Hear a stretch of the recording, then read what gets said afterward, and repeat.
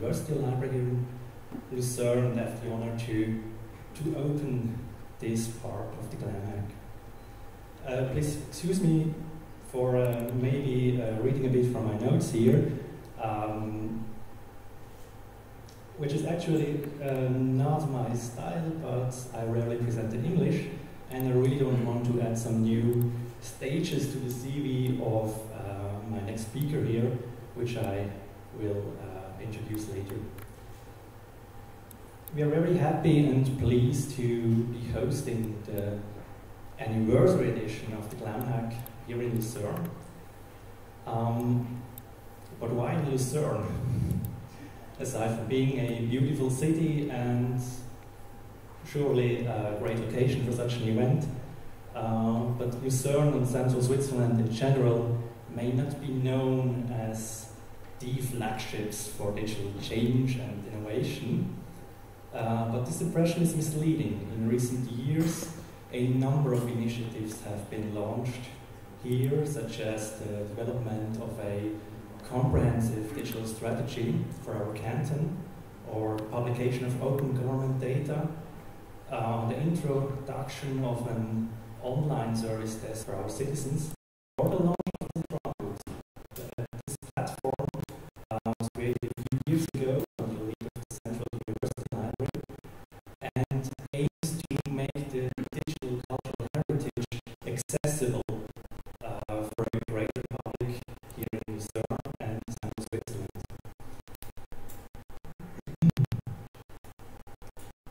And this platform also invites people to actively contribute their own source and their knowledge. I think these are all still rather young shoots that are growing, but I think the will behind them is genuine, and we are definitely on the move. However, this general progress and digital transformation is not mainly happening because of institutions like cantons and libraries. Indeed, principles such as openness, sustainability, and the creation and dissemination of information are very important for us at the library, and we are constantly trying to push these forward. But passionate individuals are especially important.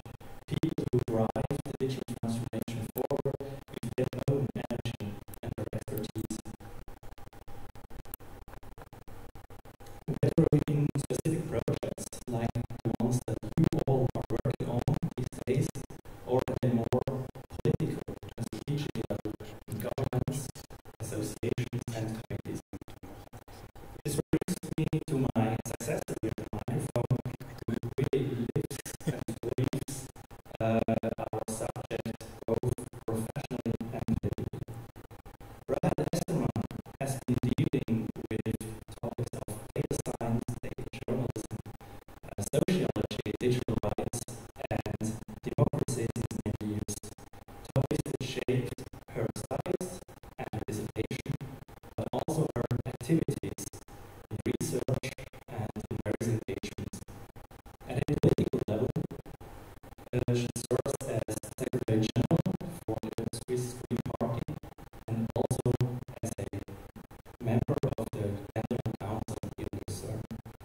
Her political focus is on actively shaping digital change so that it benefits both people and nature. She's also a board member of the Digital Gesellschaft and may be known to some of you as one of the voices of the next podcast. Brad is very much involved in the digital politics here in Lucerne and throughout Switzerland, and is therefore the ideal person to kick off this working part of the GLAMhack with a few words about them.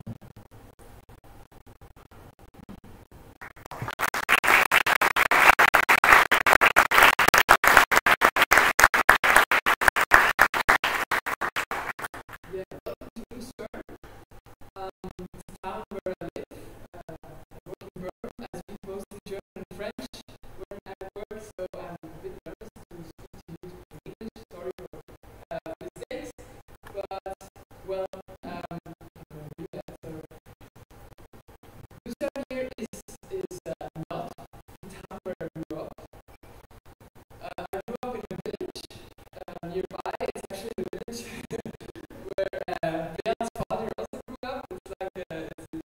we were talking about the cultural heritage of this village that many people.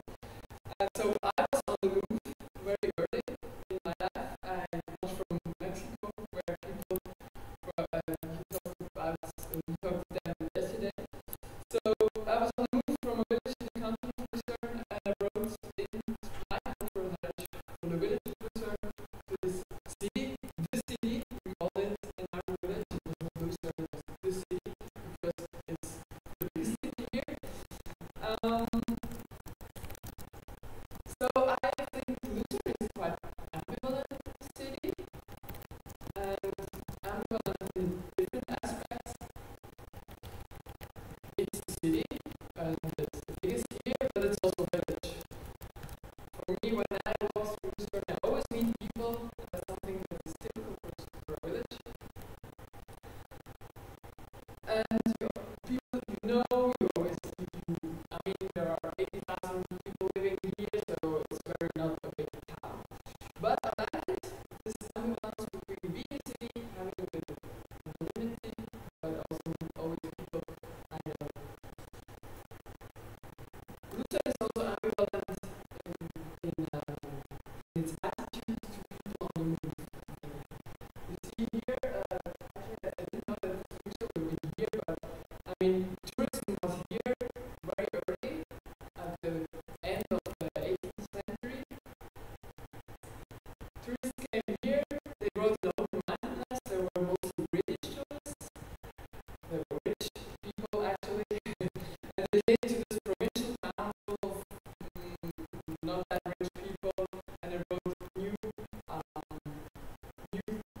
well, images of the world, they brought new techniques, also they brought new ideas. Climbing up mountains was not something that people from Lucerne did at that time. And still today, tourism is very present in the city. You may have noticed that already when you are here. It belongs to the identity to Lucerne, but it's always a bit ambivalent here. So you know this discussion about open tourism and stuff. So there is also a bit of skepticism. I think most people in Lucerne are proud to be a touristic city. It shapes this region, but it's always a bit ambivalent. And the third thing I think is ambivalent in Lucerne is its digitalization. Björn already mentioned some projects which are really great, and Centralbooks is one. This digital strategy we have is another. I think it's one of the most progressive digital strategies for the region, if it is compared to other parts of Switzerland. And you may know that on the castle here, on the old castle in this town, the precursor of Google Maps was founded in a company called, later it was called Oxon. I think it had another name at the time. So we have new projects which are really progressive, which shape this digital world, but we still do not have an open government strategy. That's something I fight for 6 years in the regional council. I still not reached it, but I'm going to do that. And yeah, so I think Lucerne is a very ambivalent town, and it's a very fascinating town, and it's always an incentive to fight for an open-minded city, as well as for its cultural heritage, a digital-ready government, as well as spaces where there is real human interaction. I like the ambivalence, I like this, and I hope you have the moment here to also not work on your codes, but to really go to the city, to talk to people, and to have this very other image of Lucerne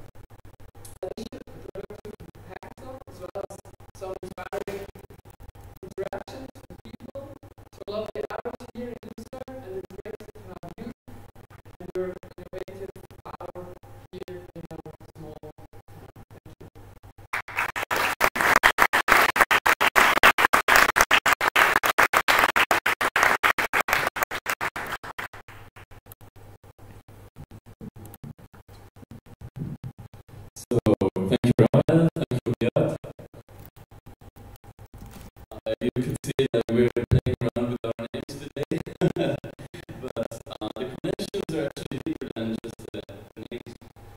So I would like to welcome you on behalf of the Open Data Association, which is now awarded, carrying out its 10th edition of the GLAMhack. And I'm really glad that this year's host is actually from Lucerne, the central library, as it was called in the old days, Central Bibliothek Lucerne.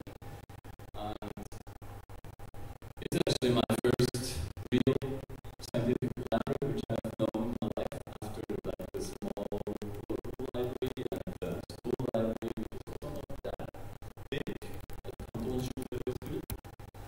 so it's a great pleasure actually to be back here in my hometown. I've moved away in 1996, so it has been a while that I've been living here, but it's still like my reference town. And it was indeed the other day when we walked through Lucerne, like this is like my ideal image of a city. That's what I knew as a child.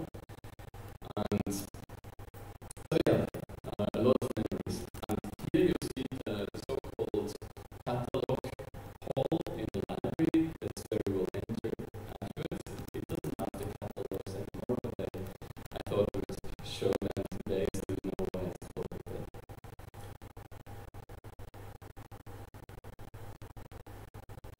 I'm also very happy to meet Brad. We actually met for the first time today. We have a common topic, digital transformation. And we also have some shared history. Our topic for this year's hackathon is on the move. And here you can see how our family actually moved over the century. And you can see it's kind of a sedentary family. It moved from Zurich area to the border between Aargau and Lucerne in 1520.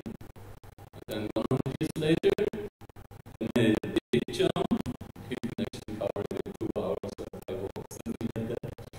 And they made a big jump to really Sweden, to Krasnodar, more concretely. That's actually the farm Karrssell. So 400 years in the same place. About 200 years ago, my ancestor moved away from that farm to the neighboring farm. And they spent all the time as neighbors. And our fathers actually went to school together. They were first community buddies. So very happy to meet you today. We do have somebody among our early ancestors who kind of shows a change with regard to his whole sedentary life.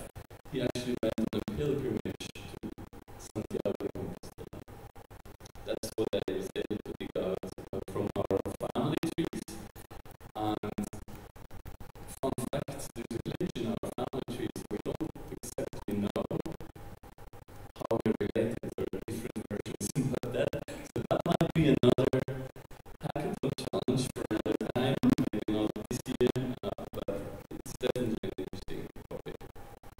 So now that you have looked into our own, that I've presented my own background, I would like to ask the audience where you're from. So may I ask you, who was born on a different continent than Europe? Please advance. Okay, but 10 people. Who's from like Australia, Oceania? Oh, Asia. A few Asians. Welcome to Lucerne. There's also many Asians coming to Lucerne. Who's from the Americas? About 5, yeah. Who's from Africa? Who's born in Africa? 2 people. Okay, cool. Nice to have this diversity here. And now I'll ask you, who is from Europe but outside Switzerland? Wow. So there are not many Swiss here. Who was from Lucerne? Who was born in the canton of Lucerne?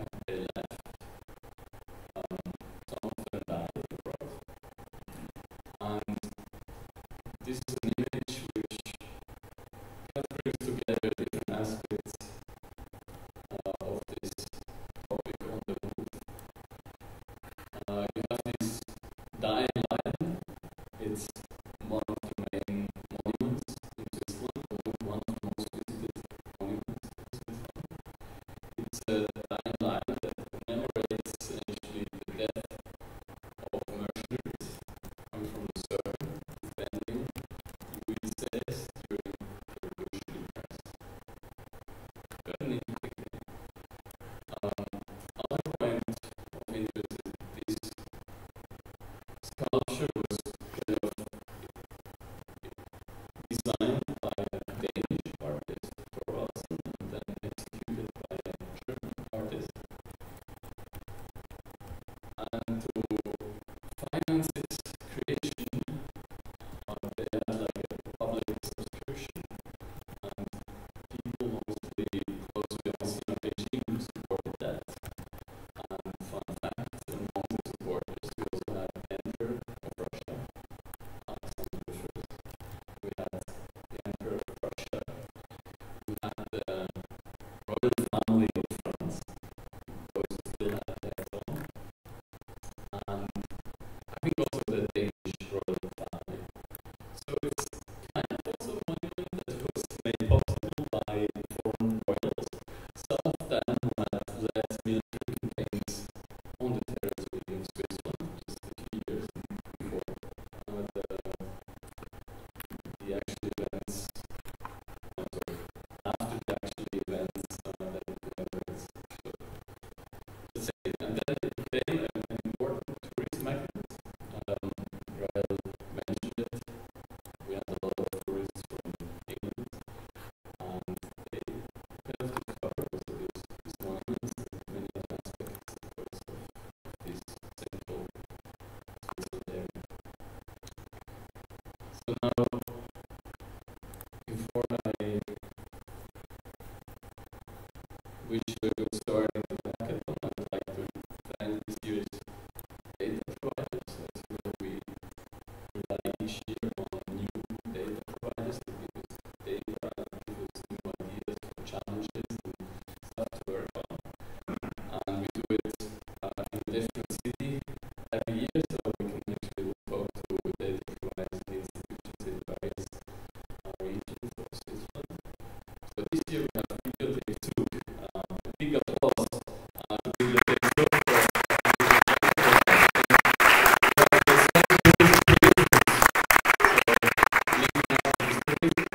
we have Museum Wittenberg, which uploaded images to your Stadtart in Lucerne. We have our first host institution for hackathon, the Swiss National Library, that also provided new data sets. We also have another old partner, the Central Library of Zurich. And last but not least, our first partner, Central Bibliothek Lucerne. We will discover the data sets along with the challenge pitches, so I'm not going into the details here. But before I hand over to Gaston, I would like to thank our partners and sponsors. The host partner, of course, the Central University Library, the City of Lucerne, Wikimedia Switzerland that has supported us since the beginning, also with a sizable amount every year. Then Dash, our partner this year for digital humanities. Then the project Open Science, Arts, Design and Music in the different universities of applied sciences. And this year a special guest, Bob, the Benemérita Universidad Autónoma de Puebla, our Mexican partner university, and Swiss Treasures that promote events on their networks. Then we also have a Friends of OpenGLAM network that support our activities by being members of our association.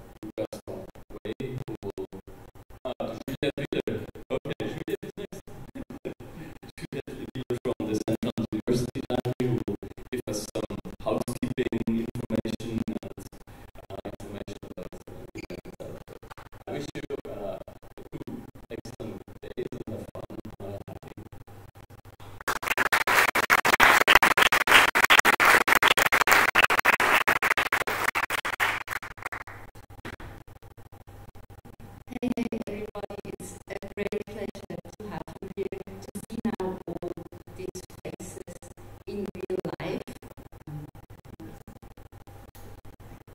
Myself, I just have some brief information about the venues, as you might have noticed. This is not the library. This is the place where we meet all together. We have a lot of space where you also have your foods, so lunch and dinner will be here, and the closing sessions tomorrow will be here as well. The Central and University Library, the ZHB, is just 2 minutes away. Very close walk. We are open from 8 to 8 at night for the public, so don't be surprised if people only leave at 8 o'clock at night. It's 7 days a week. For you today, the hacking is open until midnight. I will be there all the time. Yeah, we will inform some great results for tomorrow. Really important for us is please take care of your personal belongings.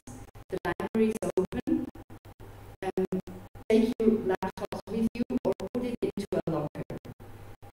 You need a 2-franc coin for the locker, but you could get a coin from our information desk, so ask my colleagues there. Eating and drinking is only permitted in the lounge, but there you have plenty of stuff to feed yourself and get some more strength for the days.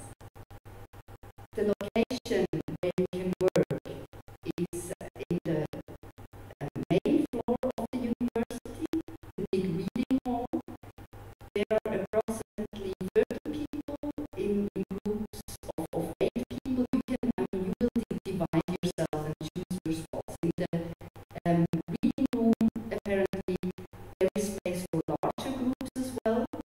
If you are smaller groups, I recommend you to go up to the 4th floor, where we have the group study rooms. There 4 people fit in easily. If you are more, only maybe 1 or 2 people more, because there are just small tables. But on the 4th floor, there is also a big table where you can fit approximately 6 persons, and there are 4 little tables also. Per table, there are 4 people to fit there, and there you can rearrange the tables that it fits to your group. All the information is displayed in the catalog saal, which you just seen before on the big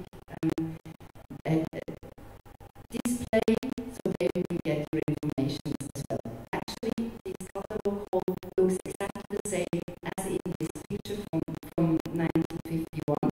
We had a big renovation and we restored the whole building as it was in the beginning. So it actually looks exactly like this without the catalogs, of course. The internet in our library is the public network. You have to register yourselves, open the browser and put in your phone number, and you will get the authentication and the entry into the VLAN in our spot. Really important, the food. As I mentioned, we will come back here for the food. The food time today starts at 12:30 until 2 o'clock. We will announce important times in the library as well. We have the speakers that will remind you a little bit of the setting of the timetable.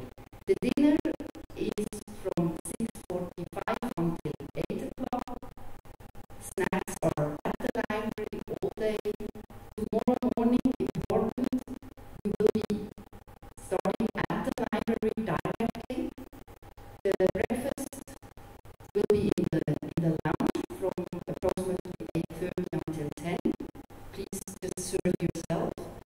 Lunch will be here again from 12:30 until 2 o'clock, and the apéro at the end will start at 5 o'clock or just after when your presentations are finished.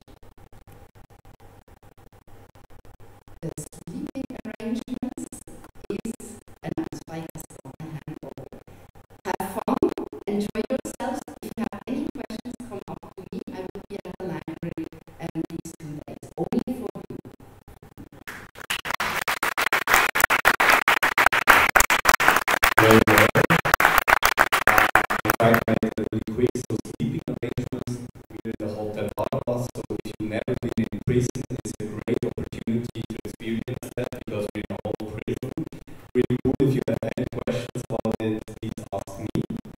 If you do not want to get your picture taken, wear one of those stickers somewhere we can see it, because then we will delete your picture. We will work with DripDat. DripDat is our official hack platform. You can go on there on hack.glam.opendata.ch. These were all the projects since yesterday. I think no project was added.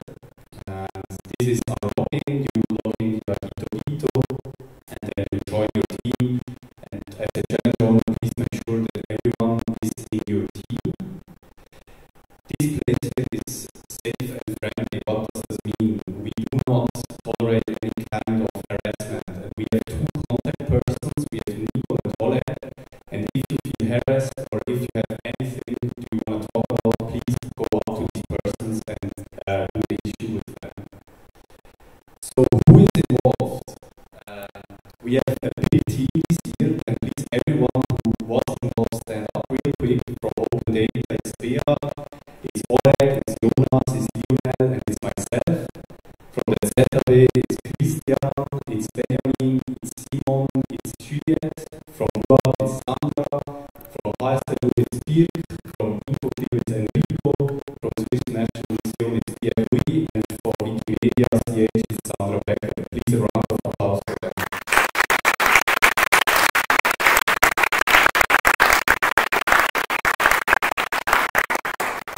Yeah, the program was already displayed. I think the most important thing is also we will go to the ZAB later. We have launched here, we go back to the ZAB. But at the ZAB at 5:30 p.m. there will be a checkout. We want to ask you what your progress is, what you're working on. And then after that at 6:15 it's a big party here because there will be a GLAMhack celebration. There is something really cool prepared, so please be on time here for that. Then we have dinner here, as Julia mentioned, and then we go to the legendary night shifts till open end. And then Saturday, I think everything was already said. I think really important for you here is the deadlines for the projects. The deadlines for the projects are at 2:30. So please make sure to upload your projects to DripDat so that we can see it. And you can also practice your presentations here before. And at 3:15, the hacking space will close and we'll start here with the final presentations at 3:30. And the rest was already said. And please don't forget to hand in your badge before you leave. We lose these lanyards every year, so please make sure to give it to me, to all of them, to someone who's involved. Would be really cool. So I think it was enough said now, because now we're moving to pitch and team building. So I would say let's pitch here. I have just some small rules for you. Make sure you know your spot for pitching. I will display a slide with where you can see when your challenge is or the number of your challenge. We have 2 minutes to pitch. Oleg has a timer, and I think at 1 minute and 45 seconds there will be some kind of noise. Let's be surprised. I don't know what it will be. Keep it quick and simple and meet the people at the poster. That means every challenge holder gets a number, and after that we're done pitching. All the challenge holders should go somewhere in the room and hold up the number that people can see where are the challenges, and you can talk to them directly. So the challenge overview is that please challenge holder, can you make a picture real quick that you know your spot?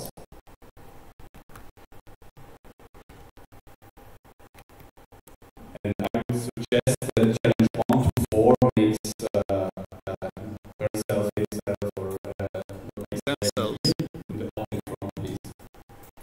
So we will start with challenge number 1, Atiki data mechanism. I think it's from you.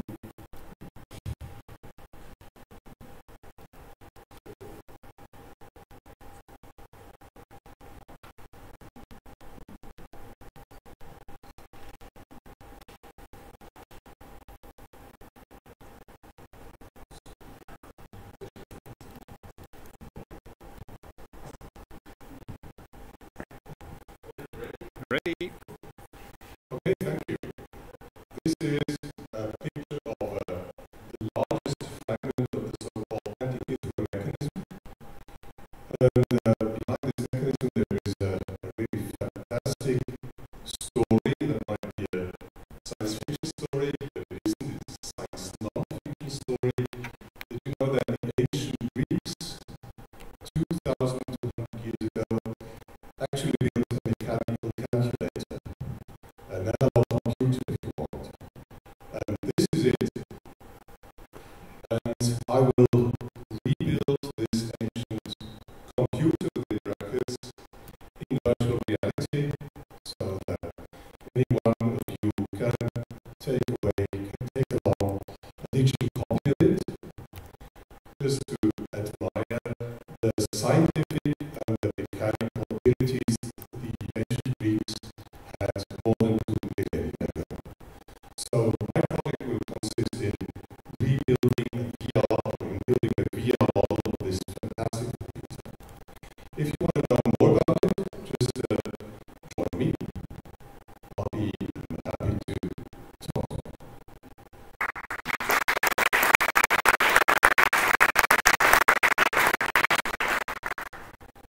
Thank you so much. The second one, right?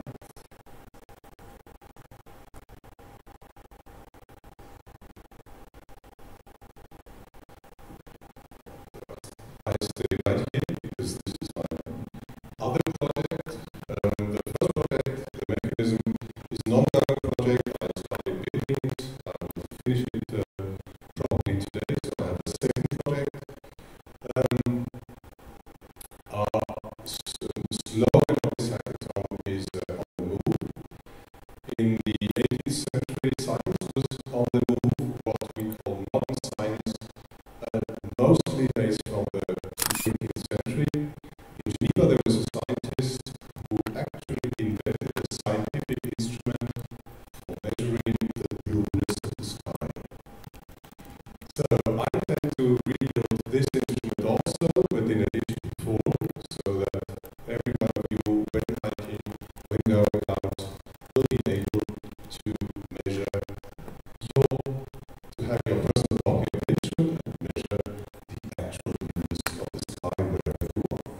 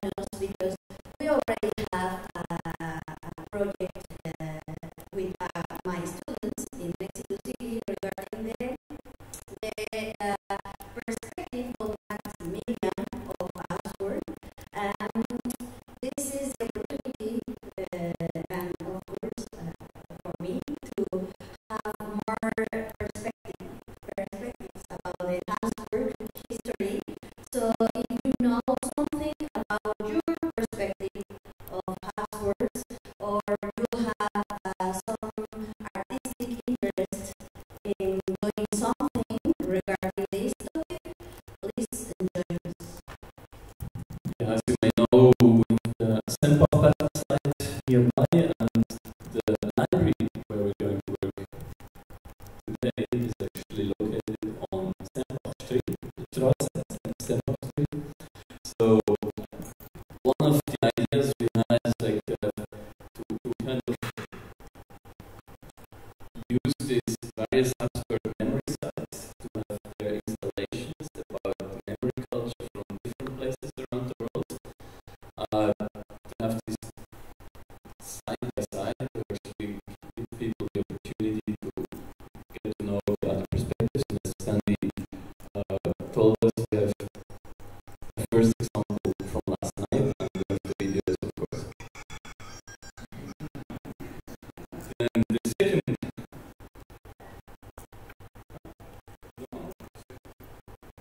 we're able to switch slides. So the second challenge is called pluralist views on artifacts and ethnographic collections. We would especially invite artistic approaches, participatory approaches. We also presented two such projects last night.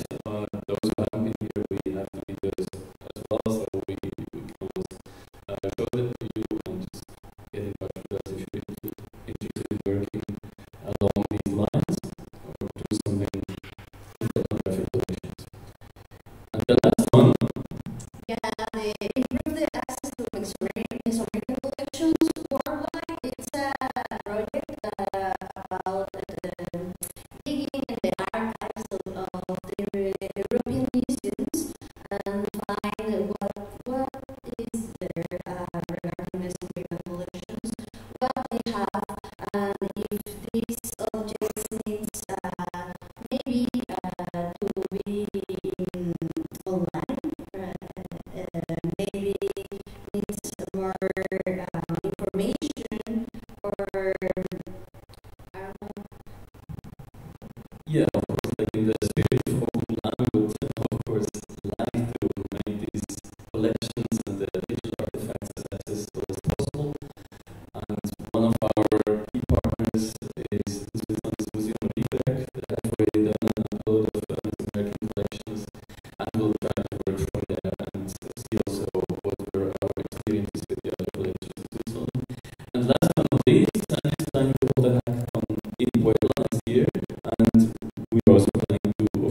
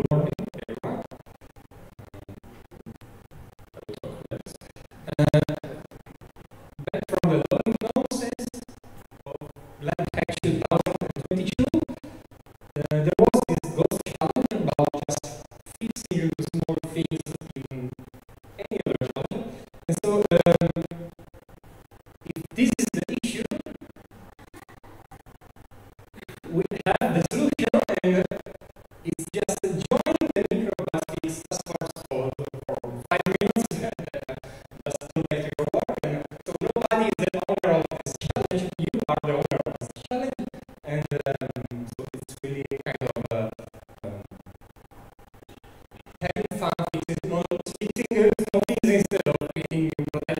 So we also have a nice price. The most interesting part that a massive amount of work with minimal amount of results. So again, thank you for your work, and that's the talk.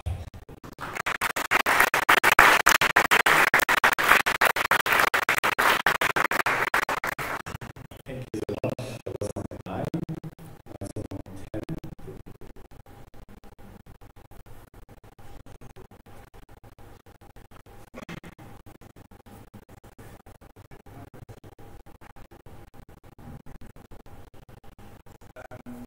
I'm very glad to be here because I'm not really a coder or something like that. I'm a researcher at the art school here in Lucerne, and we had a research project on independent art spaces in Switzerland. And as one outcome, we created this online website and map. So there you can see where art spaces were created, at which time, and so on. And the research project was really the first time that these art spaces, who are mainly active in cities or self-organized by artists, curators, and open-up initiatives in the art scene, for the first time, we mapped and collected the information. And now I hope with this GLAMhack, we can distribute or start or give a push to bring this information or data more in circulation. It's really a valuable data set with about 700 art initiatives. About 700 art initiatives, I think 2,000 people involved, places, we can find the data on that. And the main aim is to make it accessible in a sustainable way. So to think about what we can do with this research data set. Otherwise, it would disappear from place. And one main project that Harvard is going to invest into big data and to enrich the data. I think maybe we can also think about that challenge. Okay.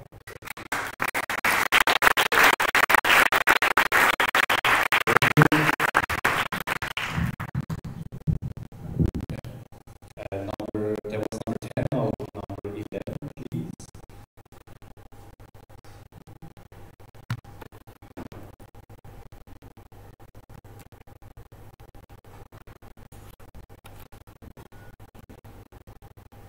Good morning. I'm Pia from the City's Archives of Lucerne. And as you can see here on the engraving, which is in the late 17th century, the medieval town of Lucerne was surrounded by a fortification ring that was on the seaside and on the riverside, completed by 3 wooden bridges. 2 of them are still in the city and attract many tourists every year. It's the Streubrück and the Hauptbrücke. The longest one among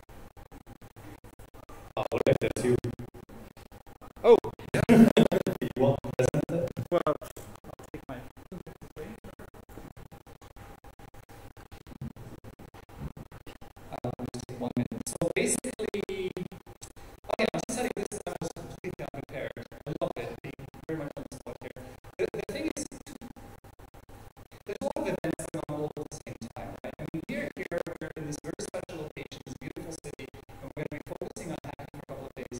But I have a friend who was just messaging me from Biel, Vienna, saying, oh, there's an amazing digital event happening here.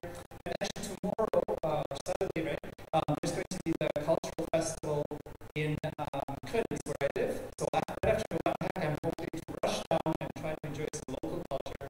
As you know, and living in a place like Switzerland, where everything is so condensed, that's not surprising. So basically, that's where this challenge comes from. The fact that I would love to bring GLAM a little bit into my local space, into discussion with my neighbors, with my local community council, with the local research institutions. Basically, I kind of thought that we could have a kind of little game that we could have the provenance of the content in GLAM being more clearly, tagged. There's some working some Wikipedia games that can be based on. I did a little sketch. And yeah, it would be like kind of a collection of cultural content that we could share with people and say, hey, look, you can contribute to data in a very simple way. Yeah. So that was basically challenging.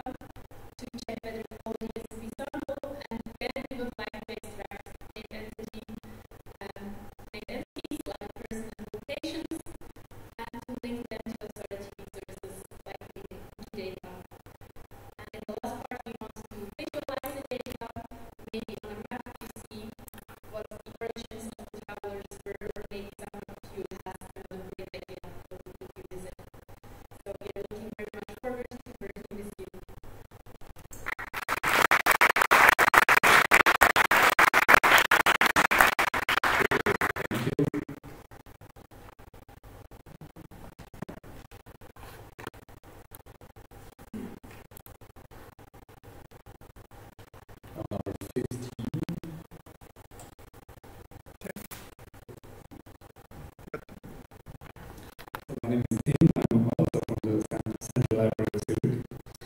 And additionally to the master, we have an often used source for all kinds of historical research on persons from Zurich in the early modern age, the so-called Homo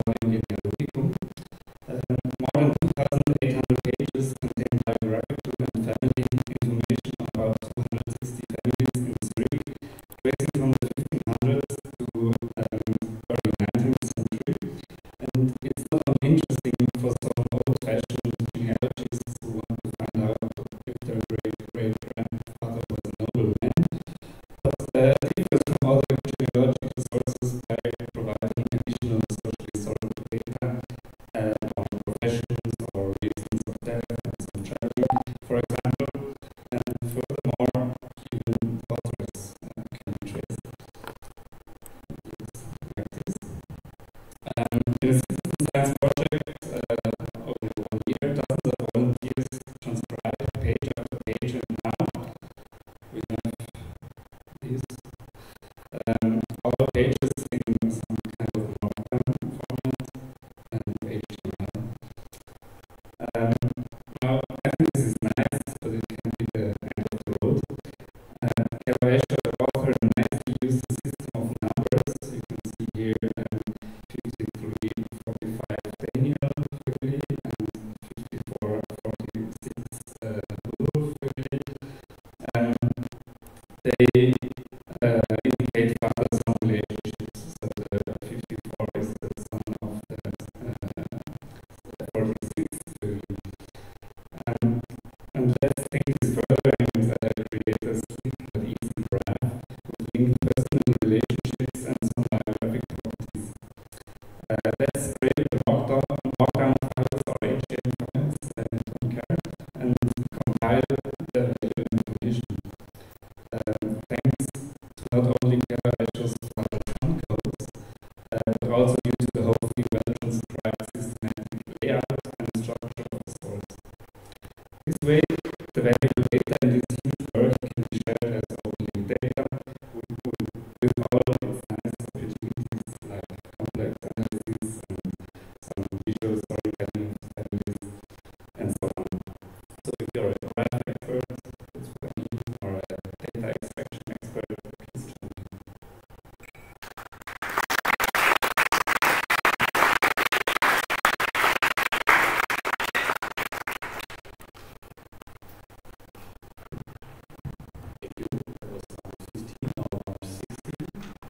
Sonia? So, yeah.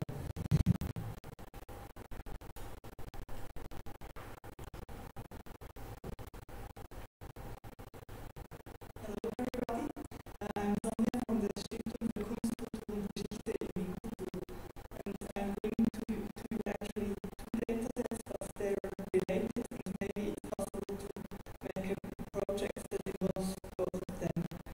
It's on the one hand the Karrssell Castle and the Crossbow collection. Have you ever dreamt or dreamed to be owner of a castle? So the Stiftung für Kunstkultur und Geschichte is the owner of the Karrssell Castle, so we can't use this or we can't use the physical building, but there is also a 3D model and we can appropriate this and use it to make a cool project with it. And the Karrssell Castle is also the place where the Crossbow collection is situated usually. At the moment the castle is in construction site and will reopen in 2026, but the collection is also very well documented and that can use the data. We have photographs of about 300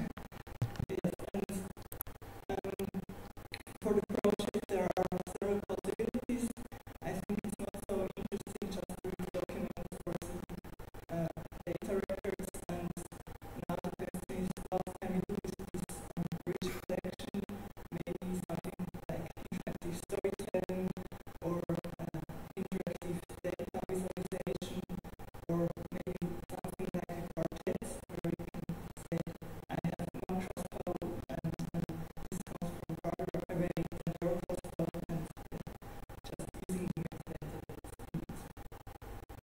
So if you're a programmer or a creative people, then just show them projects and then you find a good concept and solution.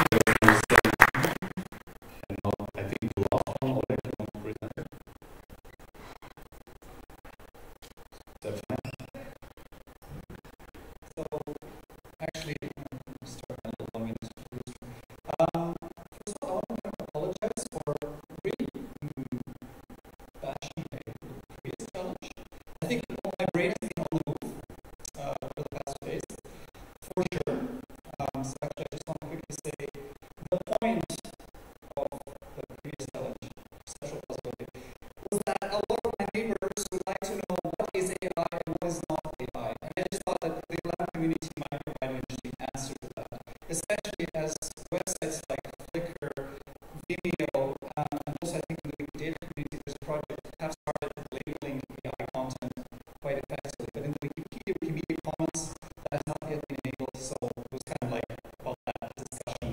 And here are some screenshots of how that actually might look like. And we could also contact Roger Finner, who apparently has a very nice house. Yeah, that was that challenge. GLAM was something I actually presented last night. It was very spontaneous. It was like the hackathon before the hackathon. For those of you who are here, thank you so much for your patience. It was very experimental, little like 10-minute video clip. But it's kind of a data challenge. It's all about the platform that we use for GLAMhacks. For 10 years, we've been collecting not just the data sets and the resources of the institutions, but we've also been collecting contributions to our community, these citizen scientists, citizen GLAMers that you are. And we were trying to make some more use of that data. So I will just show you kind of a couple of screenshots from last night. So there's like some maps and you dive into basically like the underground city of Lucerne. Sorry, into the lake of Lucerne, and you see actually our project. So it's a visualization of all projects for the past 10 years that people have done. That's GLAM, and it's kind of like the idea is to invite you to hack on our platforms a bit, and maybe ask how we're collecting the data and the metadata about these events, and how to make this like really go away. Thank you very much.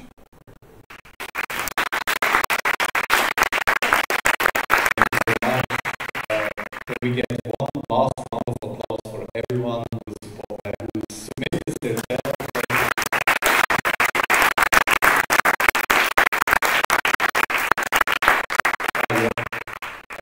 Is